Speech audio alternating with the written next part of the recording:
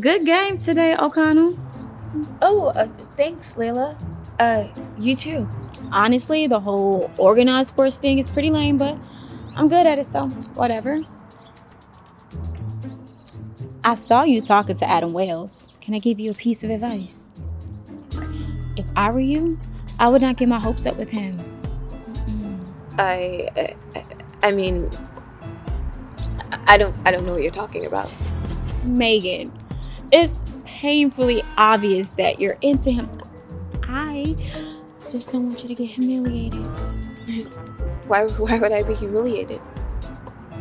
Okay, so don't take this the wrong way, girly, but you're not really his type. Look, I've been on Adam for a really long time, and that boy has a pattern of stringing people like you along for fun and then just drops you when he's bored.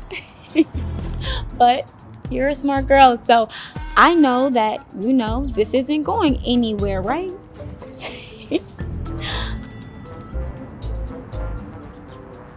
You don't. That is so sweet. But you really should just stick to someone more on your own level. Thanks for the warning, Layla, but I think I can handle it myself. Just looking out for the little people, you know.